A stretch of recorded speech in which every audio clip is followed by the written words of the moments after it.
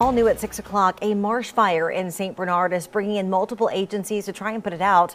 Deputies with the St. Bernard Parish Sheriff's Office Marine Division and the St. Bernard firefighters have been working together to contain these flames in Violet, using airboats and small flatboats to put it out. Leaders are reminding families this morning that St. Bernard is still under a burn ban, as is much of Louisiana. The sheriff is also commending his deputies and also parish firefighters for their courage, cooperation, and commitment to public safety.